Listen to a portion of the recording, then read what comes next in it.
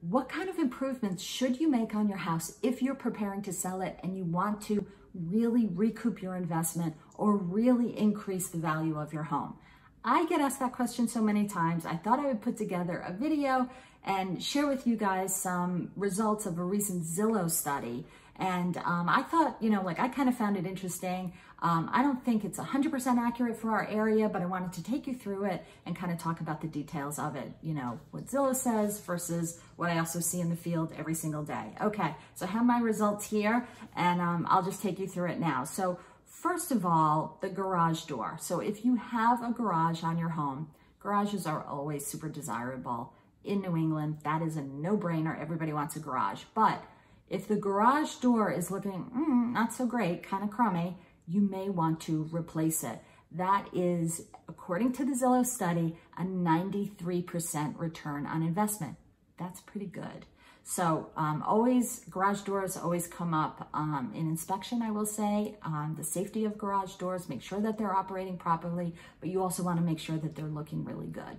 And don't overspend. You don't need super fancy glass ones. You just need really good ones that are watertight and open and close properly.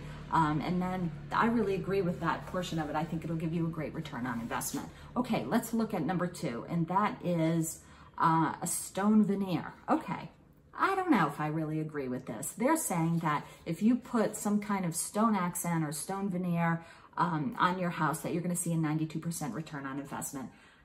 You know what? I really think that that is true maybe in other areas. I don't necessarily think that that is true here in New England. It can be very hard to upkeep it. It can look beautiful, certainly, but if it were me, instead of doing some kind of stone veneer or stone accent, what I would look at is maybe putting in a fire pit, like a really beautiful fire pit. If you have natural gas, maybe hooking it up to gas. But a nice outdoor area with a fire pit, I think personally is going to give you a way better return on investment than a stone veneer. All right, let's go on to number 3. Number 3 is a kitchen replacement. Not a full kitchen replacement, but some sort of level of improvement. They said if you spend $26,000 on improving your kitchen, you'll get about a 72% return on investment. I would say maybe a little bit more than that. It depends what you do. When, everybody was looking for white kitchens and white kitchens were red hot, if I can say that, I would say, yes, you would get like 100% return on investment, but don't go too crazy. The appliance package does not need to be crazy. Depending on the price of the house, you don't really want to put like a Viking range in a $600,000 house.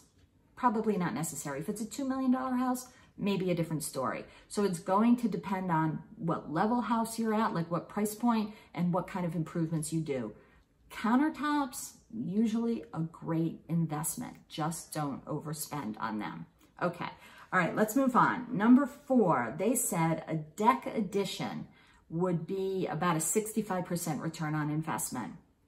Do I agree with this? Well, I will say it depends. If it's a really high up deck, that's way high up off the ground, I would say no, not. Because if it's a family type house and you're thinking that your target buyer, maybe little kids, parents of little kids do not want high decks. So I think it depends. If it's a low deck, yes, I do think that a lot of people would love to have a deck or some level of patio. And they say that the wood decking is actually a better return on investment than vinyl decking. And I would agree with that. If you have a beautiful wood deck, like a mahogany or an ipe or something like that, I would say, yes, you're going to do really well on that because everybody likes a natural feel versus the Trex. Now, personally, I think the Trex is kind of a lot easier to take care of, but it's all about buyer appeal. It's really not about practicality when it comes to sort of tugging on the emotions of the buyer, which is really important when trying to get your price. Okay, let's move on to siding replacement. The Zillow study said that if you spend about $16,000 or $18,000, you'll get about a 70% return on investment for vinyl siding. And I would say that's true if you use the right color vinyl siding. But even better if you go with maybe the shingle version rather than just sort of the clapboard version. So again, it's going to depend. But like, for example, yellow houses tend to not be that popular. red houses tend to not be that popular. Right now, we're still seeing everybody loves a white house. A gray house, sure, but a white house is truly the most desirable house. So it's going to depend what color you put on it. All right, let's move on.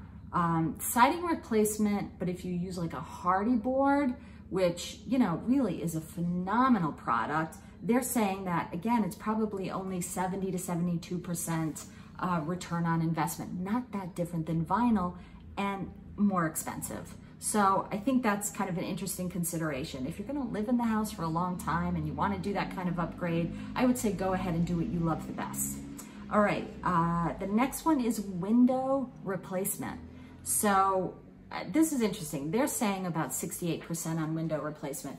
I would say in New England, where we have so many houses with like old windows, buyers hate old windows. I mean, don't you hate old windows? Like everybody hates old windows. If you can't open them, they're just not good. And also, a lot of people now really look for efficiency when it comes to heating and cooling their house, and they want great windows. So 68% in New England, no. I say you get closer to 100% return on investment on windows. Again, depends on many windows, depends on your house, depends on a lot of things, but I would say that is a really great upgrade to do on a house. And it's something that you can do not just right before you sell it, you can do it years in advance of selling it so you get a chance to enjoy the good windows, right? That's the best kind of improvement to make, one that you can actually enjoy while you're living in the house. I can't tell you how many people say to me, oh, I wish I had done this remodel like 5 years ago and had time to enjoy it before I sold it.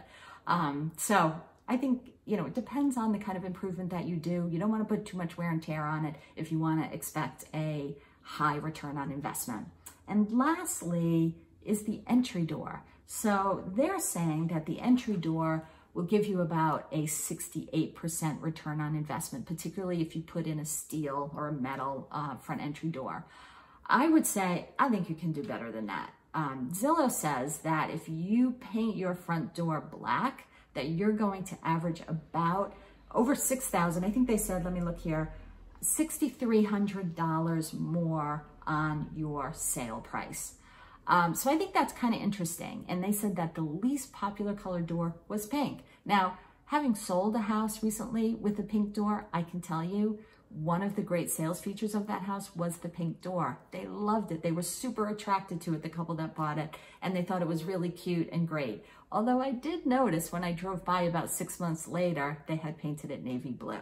So I don't know, maybe Zillow is right about that, but either way, I can tell you that when you look at the curb appeal of a house, the front door matters. It is your first impression. It's like when you meet somebody, you always want to make a great first impression. The same is true when we introduce a house to a buyer. We want to have that great first impression. So nice landscaping, beautiful front entry, nice safe front steps if you have steps, nice driveway, nice walkway up to the driveway. These are really important because that first impression is gonna, like tug on the emotions of the buyer. And that's exactly what you wanna do when you're a seller. Now, knowing that the mortgage interest rate price is going up and up and up, sellers, it is still a great market to sell your house, but you want to make sure that it's looking really as great as it can possibly look, because buyers who have seen their monthly payment increases as they've been shopping, not being able to find a house and watching the interest rate go up, they want to find a house that really is move-in ready, something that they really love, something that's special about it. It will make a difference. So I hope this video was really helpful for you guys. If you have any questions about what specific improvements you should make to your house if you're thinking about selling, call me. Let's just talk about it, because it really can matter based on the house, the location, the style, the color, so many different variables. Don't make a mistake. I have seen people spend so much money even just on interior paint, and it has not helped the sale of their house. So consult your real estate agent first, or just give me a call and I will help you. All right, it's Judy Mitchell with Pitt, Sotheby's Realty, and I hope you guys found this video helpful. If you did, please hit the like button or please share it with a friend. We would so appreciate that. Thanks so much.